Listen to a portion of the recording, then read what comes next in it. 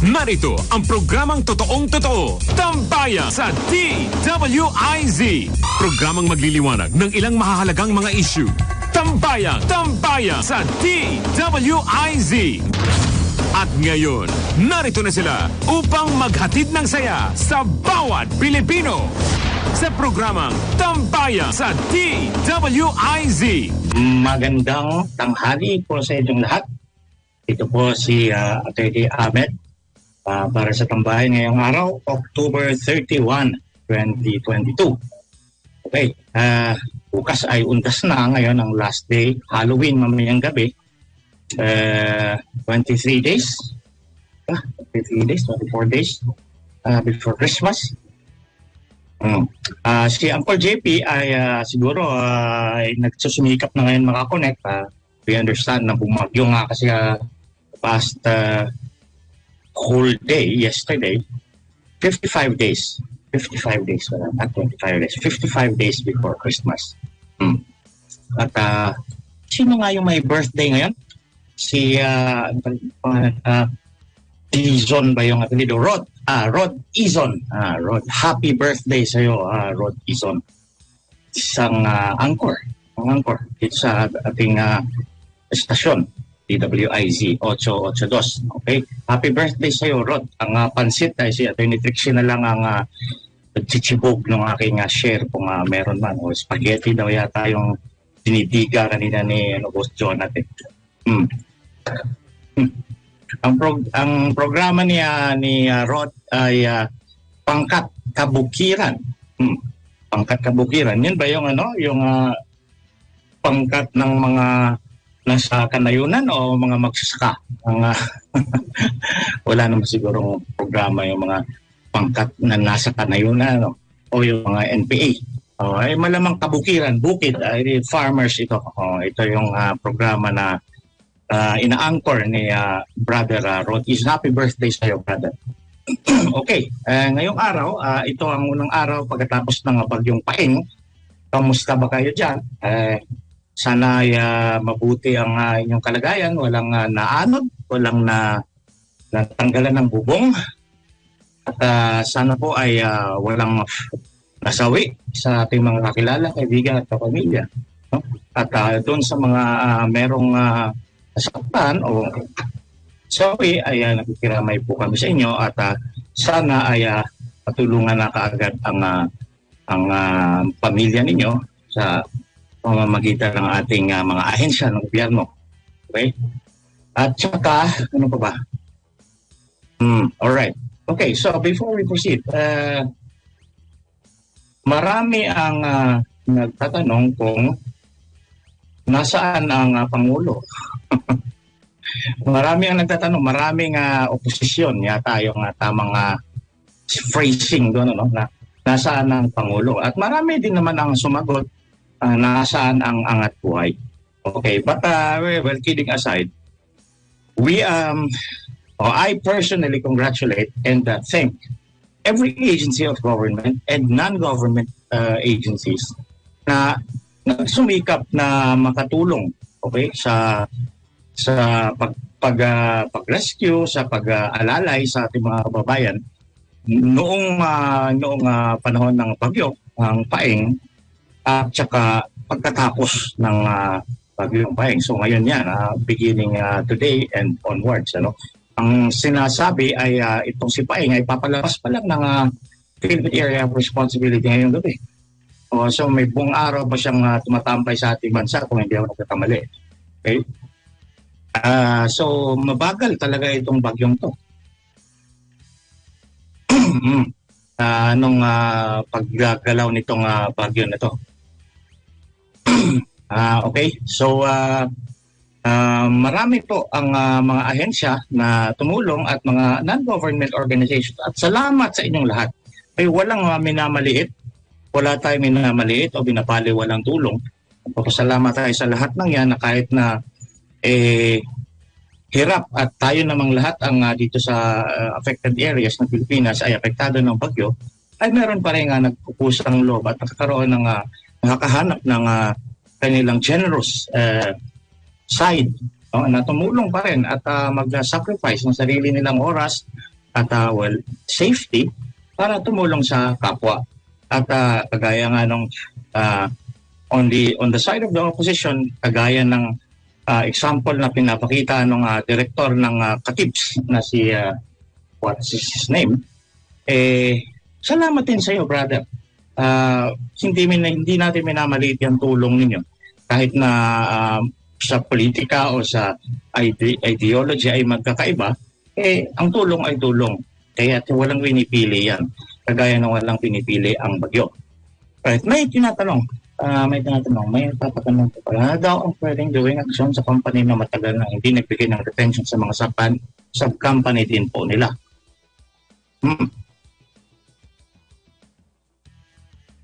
Aha.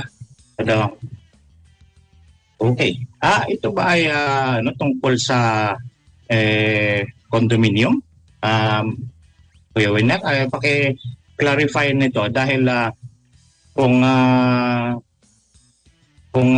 pinag-uusapan natin ay isang condominium o isang privately owned building na hindi condominium, kasi marami po ang mga patakaran na nag-a-apply sa iba't ibang uri ng property na building. So, condominium may ibang ahensya at batas at mga rules and regulations nag-a-apply dyan. At sa privately owned buildings na just given now to rent or for rental, iba rin ang patakaran dyan. So, i-clarify natin at sasagutin natin yan before we end this program. Okay. As I was saying, salamat sa mga tumulong kahit na hindi tayo magkakapare-pareho ng paniniwala sa pagdating ng political at saka sa ideological na persuasions, pare-pareho tayo ng adhikain na makatulong. At salamat sa inyo. Walang minamaliit o walang binibida ang tambayan pagdating sa ganyang bagay. Okay? Ang ating ahensya at mga tauhan ng ating mga iba't ibang ahensya, lalo na sa Coast Guard, sa Air Force, kung sa entire armed forces, ay maaga silang gumalaw. Bago pa dumating ang bagyo ay nakapag-mobilize sila, meaning there was a plan. There was a early plan to be ready, okay, to respond to whatever is going to be the consequence of in the aftermath of the storm. So, ibig sabihin, may plano. Hindi yung nabigla at hindi yung sinawalang bahala lang ang parating na bagyo. Sabihin na in-expect, ina-anticipate, at accordingly, merong mga paghahanda na ginawa. So, mahirap paniwalaan yung mga komentaryo sa online, sa social media at saka sa broadcast na rin na walang nakukulangan o walang aksyon o walang nakikitang paghahanda ng gobyerno tungkol dito. That is impossible to swallow. Okay, bakit? Kasi there are rules not only in the Constitution but also in our statutes, yung ating mga batas na ginawa ng Kongreso, kagaya ng Civil Code pa lamang, and then the local government code, na merong positive duty ang local government at saka yung national government to be ready whenever, every single day, but especially where there are anticipated events like this, like destructive or dangerous event, lalo na ng bagyo o lindol. Ang lindol kasi mahirap i-predict, pero yung bagyo, mas kaya na ng teknolohiya natin na i-predict. So, mahirap paniwalaan yan at huwag tayong maniwala sa mga hirit, sa mga tawag pa nila dyan, ano ba yan? Kalimutan ko na yung tawag nila. Sa Karambola, may tawag sila dyan whatever. Basta yung mga komentaryo na hirit lang, na there is no basis, there is no factual basis for saying it. Pero ang sasabihin nila nasa ang Pangulo, walang ginagawa, bakit nabigla? Which is not true. You just have to read the reports on the Philippine Information Agency, sa ating news website ng gobyerno, sa Office of the Press Secretary, at saka sa DILG page. Makikita mo na ang dami-daming updates doon na ang ginagawa ng miyembro ng gobyerno. At the same time, pagka pinabasa din natin sa mga website ng private sector, ay meron din gumagawa. So, imposible na sabihin at magiging totoo itong sinasabi na ang ahensya ng gobyerno at mga tauhan nito ay nabigla at walang perceptible na preparedness sa pag-respond dito sa paeng. Hindi totoo yan. That is just completely false. Okay? And anybody who says that, you already know that this person is either lying to you or just saying some things without thinking about it. Because if you really stop and thought about what you are saying, you will realize that you're completely wrong. The government can be held responsible and liable, and the officials of each agency that did not do anything can be removed or even go to jail for negligence. Okay? At kung sasabihin natin may nagulat, ibig sabihin na is completely taken by surprise, prove it. Before you say things like hindi handa ang mga ahensya ng gobyerno, kailangan meron kang pruweba, dahil saying all of these things, baseless allegations na ganito, ay nakaka-erode ng ating confidence sa ating gobyerno. Okay? At ang lahat ng citizens ng isang bansa ay in-expect na maging confident sa kanyang sariling gobyerno. Kahit na hindi yan ang binoto mo, yan na yung gobyerno mo ngayon. You only vote for the officials, not the government. Okay? The government, once it is there, once the officials are there, that is your only government. There is no other government. If there is another government in your mind, you're a criminal. Okay? That's a subversion of the existing legal government. So, kung magpapalabas ka niya mga salita before you put yourself in danger and being accused of having an alternative government or pushing for a different government, then be careful about what you say. And not only that, to avoid personal peril on yourself, or danger on yourself, risk of being sued or being investigated, pruwebahan nyo naman. Huwag yung puro salita. Pag kayo ang nasabihan, fake news kagad kayo, reklamo kayo, contempt kagad ninyo as a group and cancel. But when you are the one saying all of these falsities and lies, there seems to be no consequence. So, isa lang ang pwede kong i-suggest sa mga tao na nagsasalita ng ganito. Be ready to stand up for what you say, which should be more than your freedom of expression and speech. Na pagka kinonfront ka, ay huwag mo i-block yung tao. Pagka sinabing saan yung pruweba mo, sagutin mo. Otherwise, take down your post. Take down your statement or take back what you said. Kasi you are not only doing a bad feeling of sinira mo yung araw na isang tao pagkapasa ng kasinungalingan mo, kung hindi, you are slowly eroding confidence of people on their own government. And you and every one of us is expected and duty-bound to have confidence and to keep that confidence in ourselves, in others like us as citizens. Hindi pwedeng kung disgruntled ka, be disgruntled by yourself. Because all you can really prove if you are asked to prove your statements is why this government or this administration is disgruntling you. But you cannot possibly know everybody else's mindset or disgruntlements as to say na walang kwenta itong gobyerno na to o itong administrasyon na to. By the way, magkaiba ang gobyerno at administrasyon. Ang gobyerno ay isang konsepto na nag-attach sa konstitusyon. It is an entity that is apart from the people that are officials of that government. The government is quite independent of whoever is the president or the vice president or the department heads. The government is a body of the constitutional body politic of the Philippines, the Republic of the Philippines. The administration, however, is the government in relation to the leader. Okay, so that when we say government, that is the government of the Philippines. When we say administration, we say the administration of somebody of the government of the Philippines. Okay, so when we say government, that is what we have, the only one government that we have right now.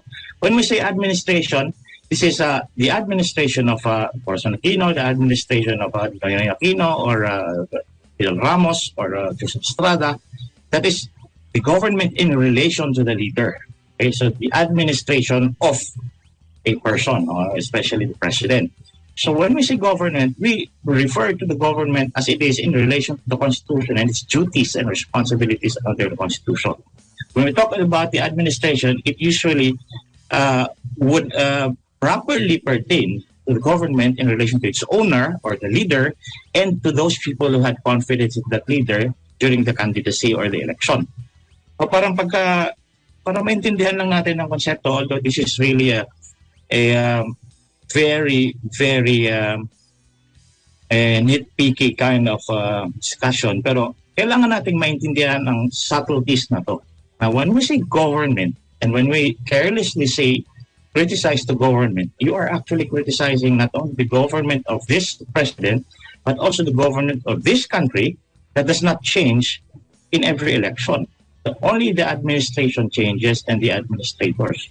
The government doesn't change. It's still the same. Okay? It's still the same structure. It's still the same system. And it's still the same sovereignty. So when you criticize your government, be careful if you really mean the government or the administration, or as mas safe pa, if you particularly pertain to or refer to the official that you're trying to criticize. Because, again, the agency is an entity belonging to the Constitution. That is an ideal, abstract identification of a concept. Okay, but the official there is the holder of the position or the office in relation to a person, the name. Okay, and you cannot say that the DSWD, for example, sucks or did not do anything. Maybe what you meant is that you haven't heard anything from the leader of the DSWD. Okay, and that is two different things. So when we criticize, we make sure that our criticism is not also itself needs criticism or needs correction or complete recantation. Kasi ang problema dyan is once we see something, we already put it out there and it's very hard to take it back. Okay, and people can either just agree with you to the false things to say or decry you for lying, and there is no in between because it's already out there. At kung meron ka mga pagbawi niyan o pag-clarify niyan, you have to wait for that clarification to reach everyone who have so far read your statement or heard your statement. So there is the danger of so much talk of fake news, false information out there, disinformation, misinformation, and all that stuff, when everyone is just really careless about what they say and knowledgeable of what the hell they are using to say it. Okay? Not everyone really is made for commentary on broadcast, on podcast and social media, because it needs some kind of mastery of the words that you use to refer to stuff. Okay, and yung mga journalists, mga reporters, and commentators of broadcast, they have trained for those things. Okay, and they have a specific vocabulary or jargon or whatever you say, we call them, na may specific meanings yan. At hindi yung administration government, you equate them to each other and just say stuff. Okay, without concern for whatever the hell the meaning will be when it comes to the interpretation of the hearers, the readers.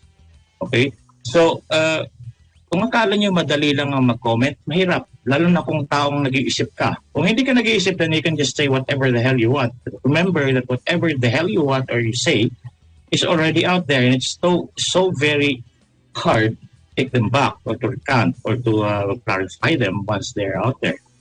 So in order for us to keep the sanity of our lives every day, kasi we cannot, it's inevitable, we are already all online, all listening to all of these things and reading all of these things, na bawas-bawasan natin from ourselves na rin, from the very, very beginning, na hindi tayo nagkukos ng unnecessary na fixation, no? na confusion o na agam-agam sa ating sariling pag-intindi ng mga bagay-bagay kasi vague yung ginamit na words or sinadya talagang mag-mislead, because when it all comes down the wire, comes to the wire, pag tinanong ka, kung meron kang proof dyan sa sinasabi mo, are you ready with the proof?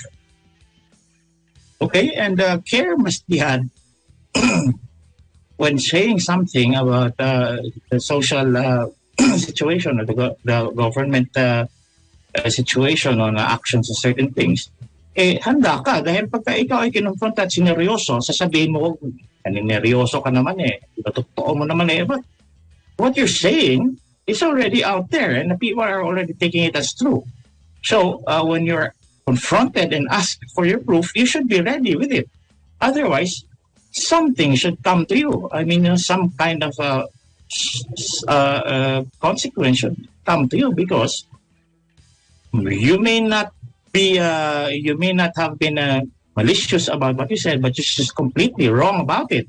And sometimes, being completely wrong about it because you're stupid or you did not prepare for what the hell you say, and in consequence, then you shouldn't be saying those things. Diba? So, marami tayong mga ganyan online na basically, kung tutumbukin mo, ay sinisira lang talagang gobyerno. That's not good. That's wrong.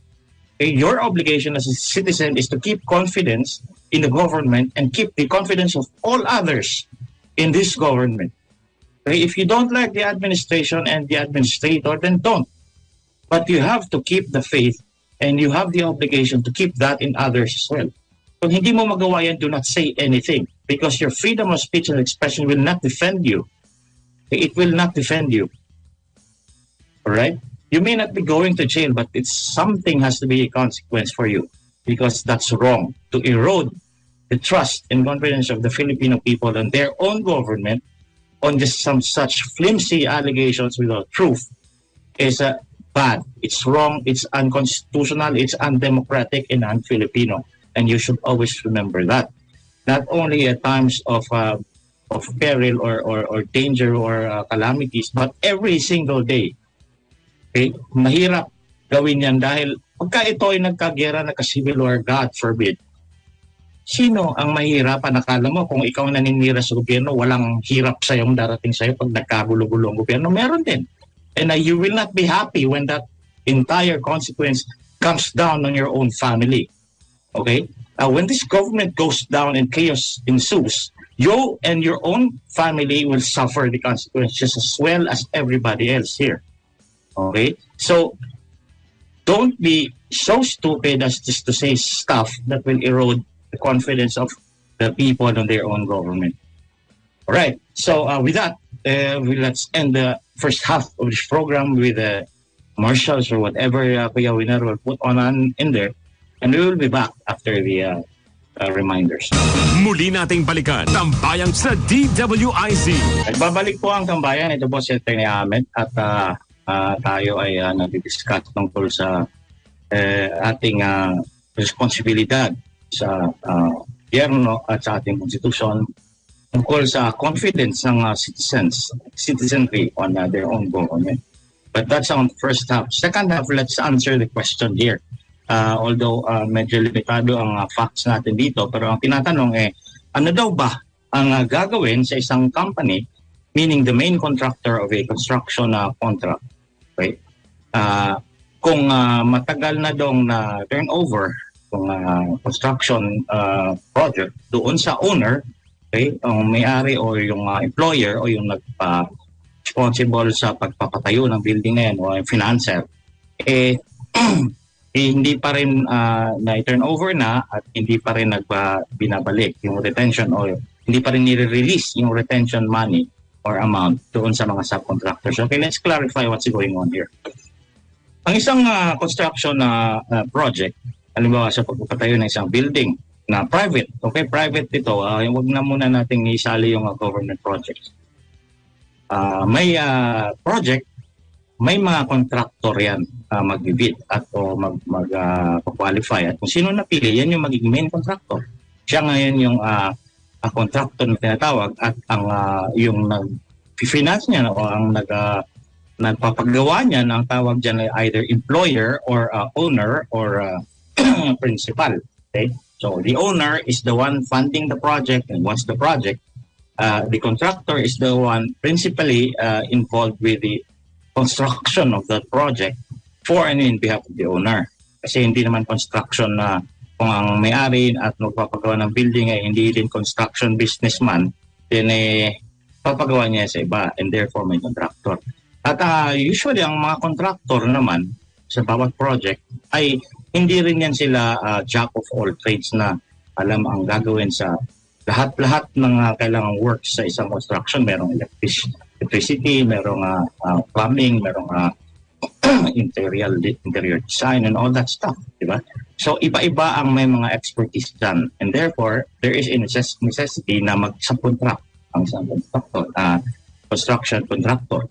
Okay, at yung mga subcontractor ngayon ay sila yung mga gagawa ng special parts of the construction contract na sila yung may expertise, kagaya ng plumbing, kagaya ng electricity, installation ng power lines dyan para magkailaw and all that and such other things, di ba? Kasi hindi naman natin may expect na ang electrician subcontractor alam kung paano idadaan yung mga tubig o yung mga drainage ng mga banyo and all that.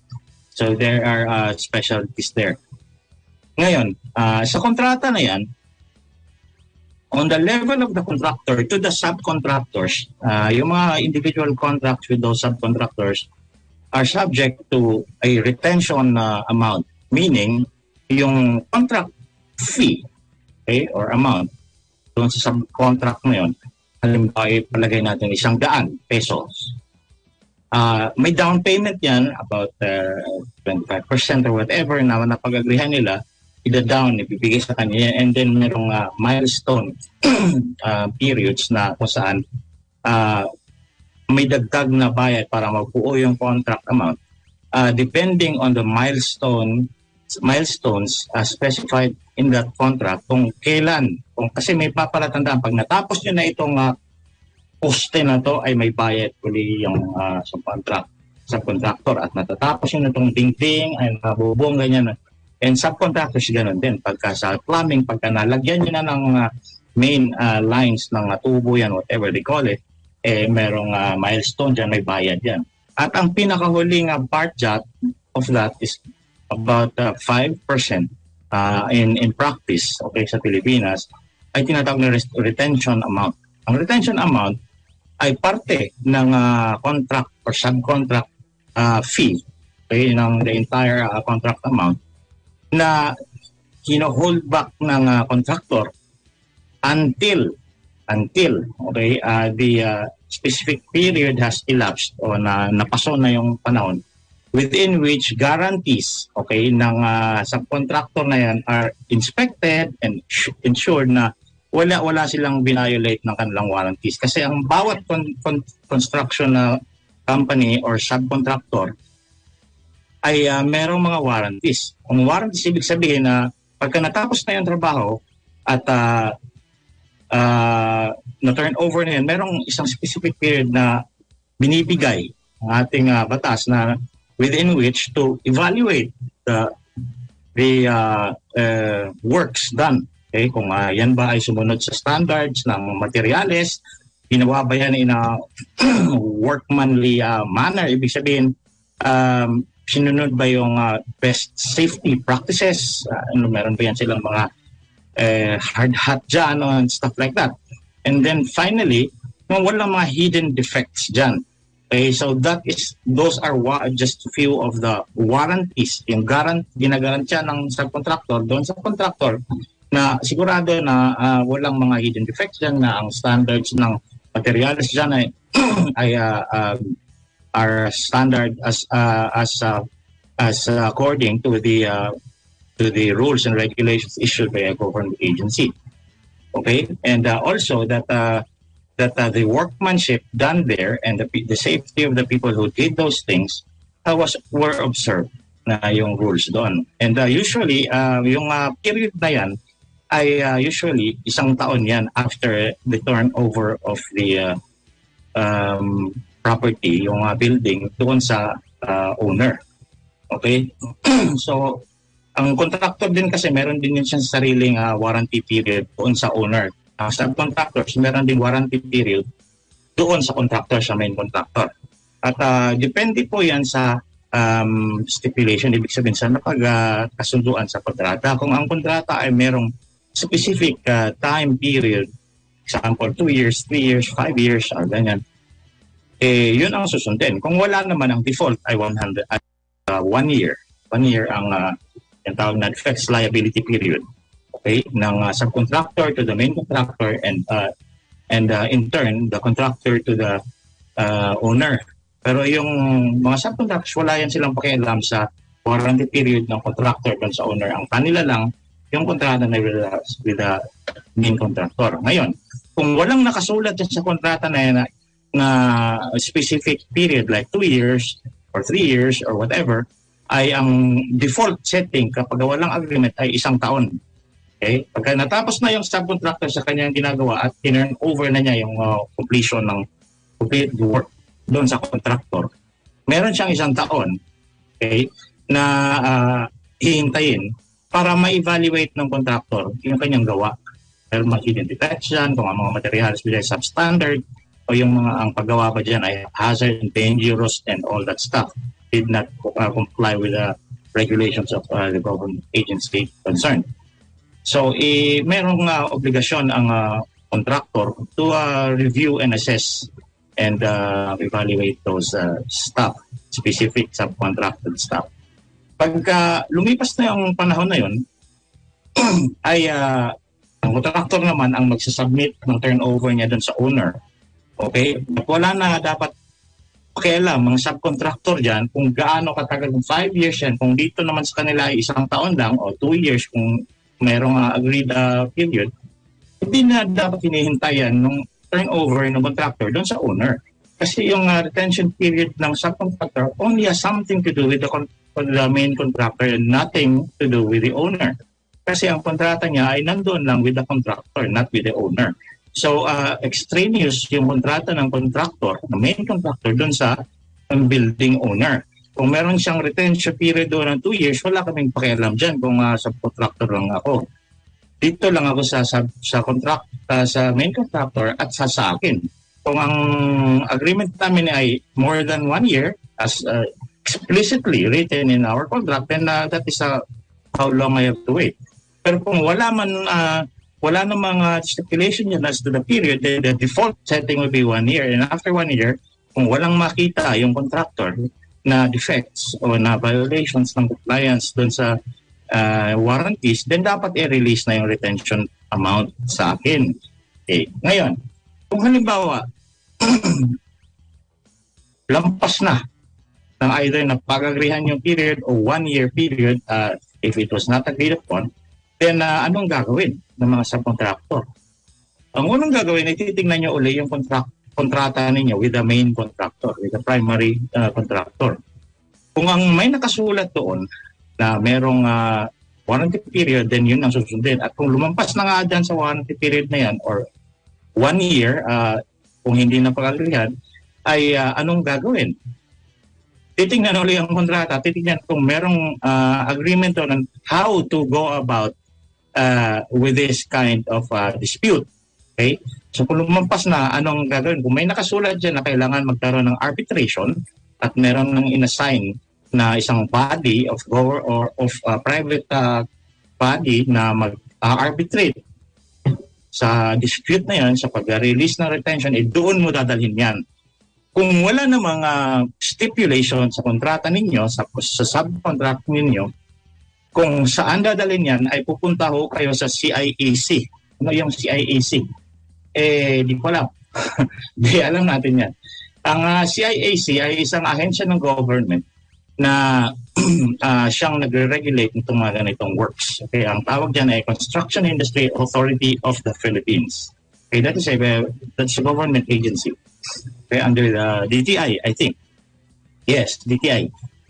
At pagka may stipulation doon sa subcontract na nagsasabing merong iba tayong body na pupuntahan muna bago ito dalhin sa korte, itong dispute natin, specifically itong release ng retention amount. Kung dinala mo yan agad-agad sa korte, ay may depensa kagad ang main contractor mo na hindi pa to premature itong ginagawa mo, dapat pumunta ka muna sa CIAC kung walang agreed kung merong agreed upon na stipulation there, or doon sa whatever arbitration body that you agreed on there. So automatic yan dadalhin doon sa CIAC, Construction Industry Authority of the Philippines. Doon yan irereklamo. Okay? At kung meron mga arbitration, puntahan niya na kagad yung specific na inassign o pinag-agreehan niyo sa kontrata kung sino yung mag-arbitrate niyan. Okay? Kung wala ngang nakasulat na arbitrator, doon pa rin kayo pupunta sa DTI at doon kayo magsusumbong na wala naman kaming nakikitang arbitration body na na set up na dyan. So, sumbong nyo doon at sila ngayon ang magsasabi kung anong gagawin niyo dyan. Kasi hindi nyo yan pwedeng dalhin kagad sa korte kasi merong specific administrative body na ginawa na ang batas dyan para hindi na mapuno yung korte natin sa mga collection cases ng mga ganitong kaso. Ang amount sila nga yung mga 1,000, mga 1,000. Kasi usually, maliit na lang yung natitirang retention. Hindi naman ganun kalaki yan. So, para hindi na gumulo ang korte, dumami ang kaso dyan dahil kailangan matapusin at especially yung may mga kaso na may kulang parusang kulong na hindi makakulong ng mga matagal yung mga akusado dyan dahil napuno yung korte ng iba't ibang kaso ng koleksyon ng pera. Kaya merong administrative arbitration agency na nagsasabing pwede kayo magpa-arbitrate. Ang arbitration ay isang tinatawag na alternative dispute resolution na ginawa ng ating batas. Okay? Na para nga is facilitate yung itong mga disputes na doon hindi na kailangan dahil sa korte. And in any case, dali niyan sa CIAC at doon yan ililitis, hingi ng proof kung natapos nyo na nga ba yung trabaho, na-turn over nyo ba properly yan, did you comply or violate the warranties, at kung tapos na ba yung warranty period. Kung tapos na natin na mag-order na ng resolution yung arbitration, mabayaran nyo na yan. Otherwise, kayo ayusin nyo dahil meron pa kayong warranty na hindi pa na-comply with. Okay, at yan ay pwedeng i-appeal na sa Court of Appeals kung hindi pa rin kayo satisfied sa decision. Otherwise, yung arbitration na yan ay as good as law between the parties. Okay? Ang decision yan. So, it's binding and good as law. And already demandable as an obligation. Okay? So, pwede nyo nang, pag meron ng resolution ng CIAC, pwede nyo na yung i-demanda. I-demand pala, not demanda. I-demand sa contractor na bayaran nyo na kami. Kung hindi kayo magawa, now we can go to court for not complying with the order of the CIAC or the arbitration body kung may napagkasunduan kayong ganyan. Yun po ang una ninyong gagawin. Okay? Hindi ko yung pupunta sa Facebook at mag-ngaw doon at magreklamo kung bakit nagbabayad. Because sometimes, meron din ng mga problems ang contractor na hindi natin alam. Na magsasalita na kaagad tayo sa online or wherever, full or wherever, which would tend to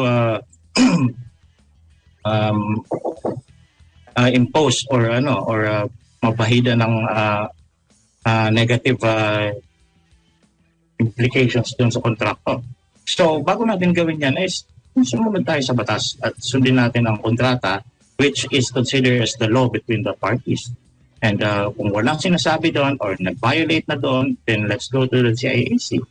Okay? Para sundin natin yung bago tayo magsalita para hindi tayo makasira ng reputasyon ng ibang tao o ng kumpanya na dahil lamang hindi natin alam. We have the obligation to keep the confidence on the integrity of our contracts and our contractors. Kasi pagka nakawalaan na tayo ng confidence on each other, wala nang mangyayari sa mga kontrata na sa bansang ito. And the same is true with our government. and administration and all that stuff. So again, when it comes to relationships, either between contractors and subcontractors, or the government and its own citizens, the country and its own citizens, confidence is needed. Confidence on each other, and the obligation to keep that confidence is foremost. It's paramount. It's important in the continuous existence of that relationship or that contract. Okay. Remember that our allegiance to our state or our country, and our allegiance to our party, our partner in a contract, should essentially be the same, which is I trust you and therefore I enter into a contract with you. I trust you and therefore I am your citizen. And the country trusts you and therefore you are its citizen. And it will serve you. It will help you with your life in the country. Ganoon din sa lahat ng bagay na kung saan merong ibang partido aside from ourselves, na mayroon tayong relasyon. Now, we keep that confidence. Okay? We keep that faith. Kasi kawala nang saysay ang lahat ng kontrata at magkakagulo na tayong lahat. Democracy will suffer, and civilization itself will go down and crumble, and then will go into chaos and anarchy. I know you don't like that, but I do. But I don't want that to happen to everyone else, and therefore, kahit na anarchist communist ako, I do not want that to happen to us, not at this time. Kasi meron pa maraming solusyon na ino-offer ang ating batas. Before we resort to chaos and anarchy, we have to keep pursuing what is legal and what is already there set up for our good, for our complaints and disgruntlements, na maaayos natin in the methods which is civilized and legal and just. Okay? Hindi natin gagawin yung mga sisirain natin yung confidence ng not only the parties to a contract, but also others who might in the future enter into a contract with that company. Masisira na and go for what? For your ignorance? Somebody will pay a really huge value for your own ignorance. And do you feel happy about that? That you make the people distrust their own partner in a contract, or distrust their own country and their own administration and government for your for your ignorance or your stupidity or your carelessness or your egotism. Makasarili ka lang talaga, kaya gusto mong manira, magdaldal na yan, never mind na nakapanira ka na pala na walang dahilan. Okay, and that's selfishness and egotistical, and there should be a consequence for that coming for you. And if you don't do that, then good for you, and you're serving the democracy of this country and the trust of the people in their own government, their own administration, and their own democracy. Okay, you start saying all of these things, eroding the confidence in their own contracts, in their own administration, and their own government, will eventually erode trust of the people in democracy, and after that, good luck to you kung ano mangyayari sa iyo. Okay, if you think that it makes you feel happy, maninira sa mga gobyerno at sa mga kakontrata mo, wait until chaos ensues and what will happen to you and your family, because it will be hard for everyone, not only to those who are not in agreement with your own principles. Okay, so that is my message for you today, Tambayan. October 31, 2022, at ang susunod po ng programa natin ay ang Pilipinas ngayon with Yusek Robert Rivera and Miss Lady Eliza. At sana po ay magkaroon kayo ng safe na undas, Halloween ngayong gabi, at undas, magturo kayo ng kanila sa labas ng bigto ninyo. At maraming salamat po sa pagkikinig at manonood ng Tambayan ngayong araw. Ito sa atin ang amat 'Salamat and good day. Tambayan sa DWIZ.